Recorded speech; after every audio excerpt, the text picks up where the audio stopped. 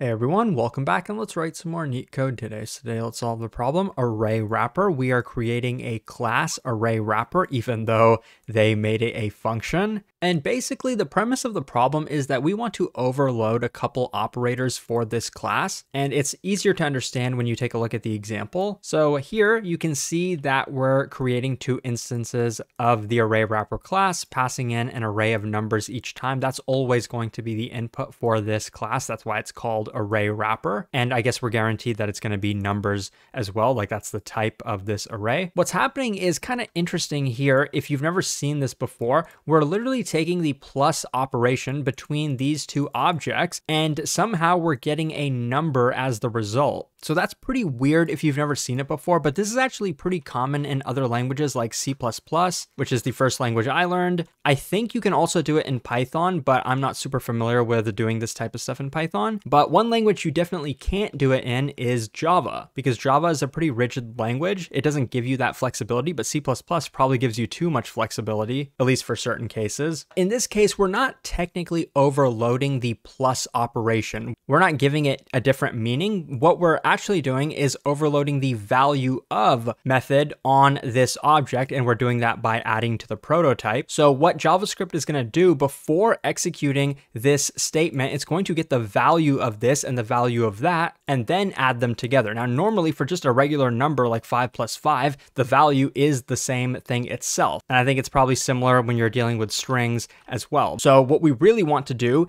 is for this array, convert it into a single number within this function. And in our case, they told us in the problem description that this number should evaluate to the sum of this array. This number should evaluate to the sum of this array. So that itself is pretty simple. Before I get into the second thing that we want to implement, because it's completely different, let's actually finish implementing this portion. So in our class, the first thing we want to do is, given that array of numbers, just set it to a member variable, and we can do that like this. So that's what's making this a class, even though it's a function. That's why we can call the new keyword here. That will initialize this. I would much prefer though to write this with class syntax because I think it makes it more obvious, but oh well. And now to get the value of that array, remember we do have access to this .nums within this method, even though this is not directly defined inside of the array wrapper. And for that particular array of numbers, we want to get the sum. Now you can't just call like a math function like sum, that would be too easy. JavaScript gives us a ton of flexibility, but I guess it doesn't want to give us like a utility function like that. So the easiest way to probably get the sum of this array is by calling reduce on it. If you remember how that works,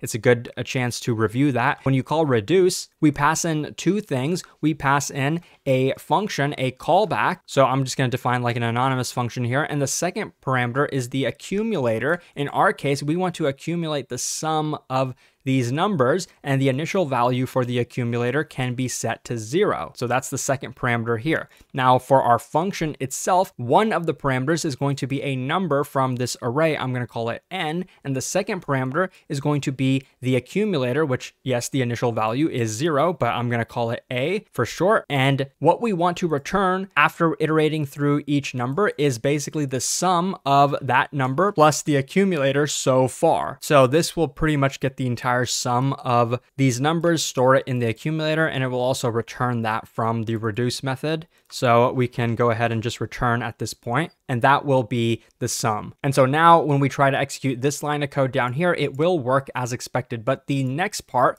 is going to be a bit more interesting. Well, I would actually say it's a bit more straightforward. When you convert a string to an object, we can also overload that method as well. I think this actually is available in Java. So this will not be super complicated. What they told us though we want to do is for that array, we want to print it in this format. You might think, well, then from here, can we literally just say convert string for this number array and then return that? Well, we can't, because when you convert an array like this to a string, we actually get 1, 2. We get that without the outer brackets. So what we want to do to this is just add the brackets on the outside. And the easiest way to do that is using backticks, or you could also add a character at the beginning and a character at the end, but I'm just going to use backticks. So we'll have an open bracket. We want to say this string nums is not a string. string, it's actually a variable. So we can do that with a $sign, curly braces, and then close this off with the closing bracket. So it's really as simple as that. Now we could also take these two strings and concatenate them together, but that's obviously not a part of the problem. But you can imagine how overloading these types of operators could be helpful, but to be honest, most of the time you probably don't want to do this because it can get kind of complex. Now let's run the code to make sure that it can work. Of course, there's a bug. We don't have a reference to nums. We need to use our current context, which is using the this keyword. So now hopefully this works. Now, as you can see, yes, it does, and it's pretty efficient. If you found this helpful, please like and subscribe. If you're preparing for coding interviews, check out Leetcode.io. It has a ton of free resources to help you prepare. Thanks for watching, and I'll see you soon.